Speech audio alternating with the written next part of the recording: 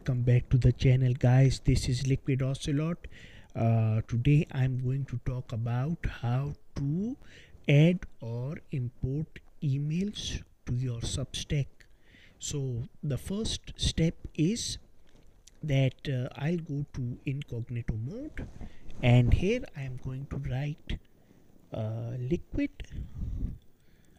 Ocelot yt.substack.com. So this is my opt-in page. So the thing is that this opt-in page is your main Substack opt-in page, and if somebody types their email to subscribe to your newsletter, this means that their email is going to be added to your newsletter, to your Substack newsletter. This is the first method. Now the second method is I'm going to settings.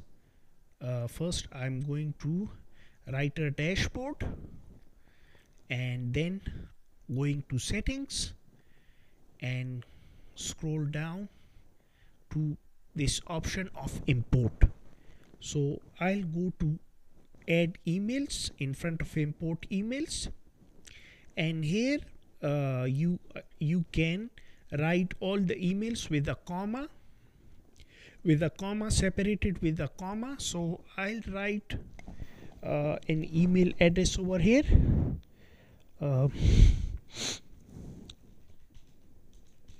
modified car 2025 gmail.com, and I'm going to add this email. So this email will be added to the subscribers list.